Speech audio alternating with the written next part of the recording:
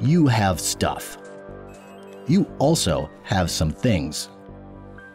Your neighbor has stuff. Your neighbor also has some things.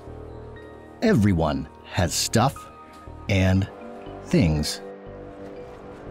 All stuff and things are made up of atoms. Your phone is made of atoms. The ocean is made of atoms. The city of Chicago is made of atoms. Even you are made up of atoms. Atoms come in different flavors called elements. Those flavors are defined by how many protons each type of atom has. And guess where all elements come from? That's right. Outer space. From our sun, from other stars, from exploding supernovae.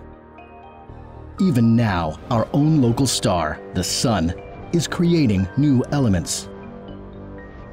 These elements that are coming from space include the ones in your cell phone, like silicon and aluminum, and the ones in you, like carbon, oxygen, and nitrogen. How are all these elements being made in space, and how did they get here? What is going on